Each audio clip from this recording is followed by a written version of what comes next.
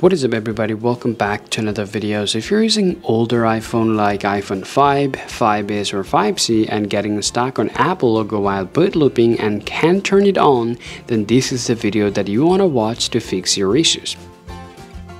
Now before you start, let me tell you this. In this video we have showed you the two best way. One or the first is primary and second one is advanced. Now to follow the primary way, the first things you want to do is simple.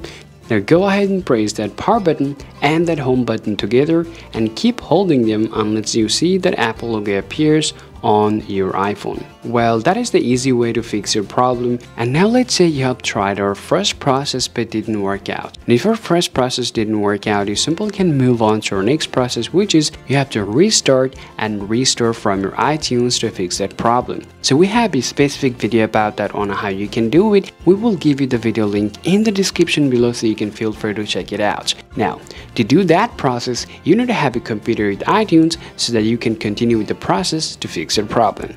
Alright guys, so this is how you can solve your problem on your iPhone 5, 5S and 5C, and this is how it works. Hope this video is useful. If you think so, be sure to hit the like button and subscribe to the channel to get more useful video content for yourself. Thanks for watching and see you next time.